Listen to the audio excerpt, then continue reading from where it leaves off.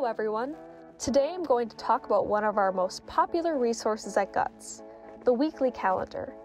Many students that seek our support struggle with time management. This resource is designed to help you schedule when to complete tasks, to review your work, break up large assignments into smaller chunks, and find gaps in your schedule to ensure you are working at the most efficient time for you. This weekly calendar is completely customizable, so you can utilize this calendar in whatever way that works best for you. Some students find it more beneficial to label each session with the subject and what specific activities they are going to do while they study. Others prefer to make it more open and just list the subject. If you are having trouble figuring out the best way to fill out this resource, please consider making an appointment with one of our study skills specialists. So here we are showing a blank weekly planning grid that segments each day of the week by hours through 6 a.m. through 11 p.m.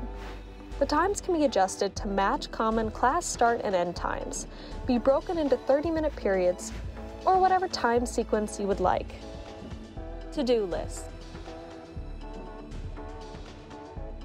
In preparation for filling out the weekly calendar, we recommend that you make a list of everything you have to finish by the end of the week.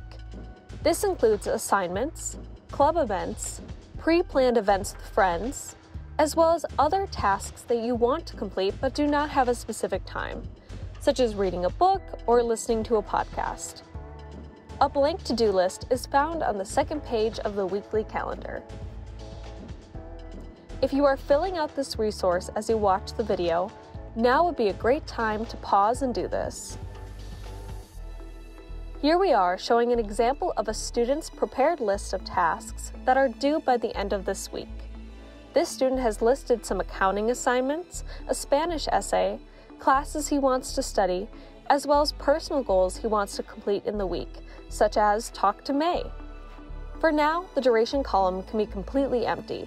We will revisit that in another step. Also, I want to note that a due date is not necessary if there is not a set date for a task.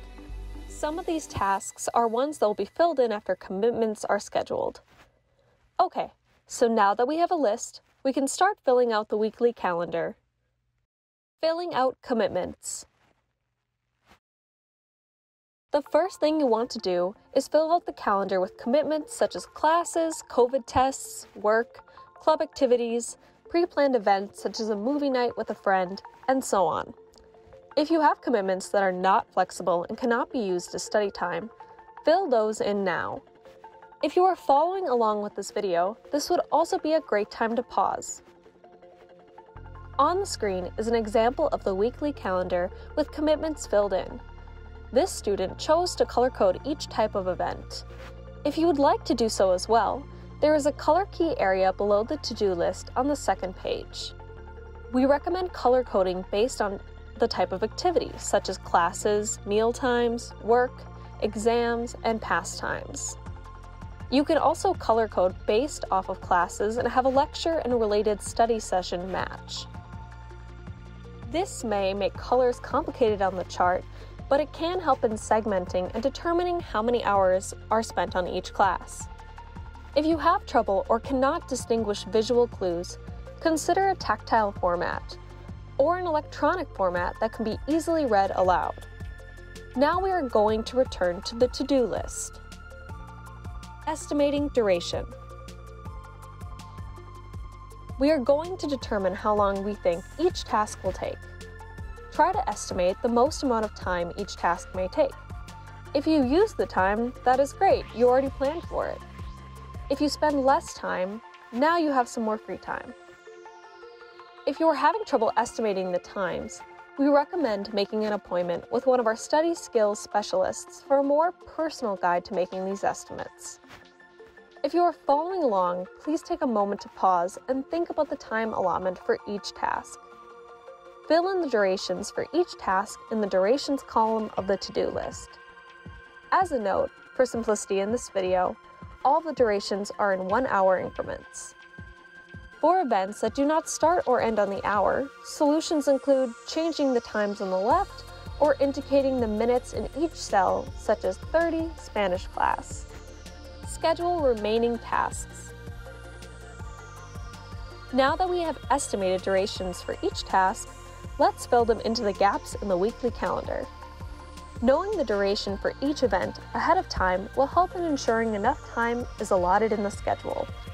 When filling in gaps, some students prefer to work in larger chunks, whereas others prefer smaller chunks. Do whatever makes the most sense for you. We do not recommend working longer than 4 hours straight though, as retention is usually compromised at that point. Our study skills program also has resources on the prioritization of tasks. If you are interested in this, we recommend making an appointment with a study skills specialist to discuss this further. Now we are showing you the calendar with commitments filled, as well as work time for one class. This student prefers smaller blocks for working and scheduled his accounting class work accordingly. Each day, Monday through Thursday at 7 p.m. or after, he's scheduled to work on accounting. This includes his pre-assignment, studying for his exam later in the week, and working on his accounting project. On the weekend, he also scheduled time to work on his accounting project. The total durations for each task match the duration on the to-do list. This student simply listed study for accounting. If you prefer making study goals and planning study sessions, feel free to be more specific. Now, repeat this process with remaining tasks. Here, remaining tasks have been added to the calendar. Assignments for Spanish, study time for OTM, and times to chat with friends are all now scheduled. There is also a buffer time. When schedules have a lot of empty space, buffer times are not all that necessary since any of the empty times can take the place of a buffer time.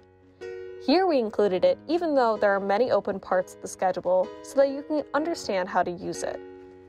When schedules are very busy, or you desire a completed schedule without blanks, buffer times can be used. A buffer time is a time set aside in case work needs to be moved around during the week, or if you did not complete a task during the time allotted. For example, if something comes up and the student wasn't able to work on his accounting project on Thursday, he can make up that time on Saturday during the buffer time. You may not end up using your buffer time each week, and that is fine. While working with this resource, we recommend a few strategies to make it as easy to follow as possible. First, try to be realistic when filling out the schedule. Free time is important, and you can't expect yourself to be productive 24/7. Second, keep this schedule someplace accessible. If you need or prefer an electronic version, save it on all of your devices for easy review. This way, it is a constant reminder of your weekly tasks and expectations.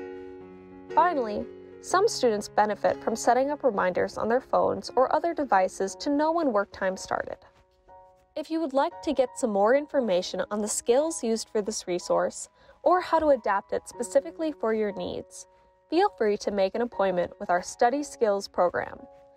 We are also available to talk about other study and learning skills if you want to learn more effective strategies for you. If you have any questions, you can email us at gutstudentorg@gmail.com or our study skills specialists directly at ss.whisk@gmail.com. These emails are in the description below. We hope this resource can help you, and thank you for watching.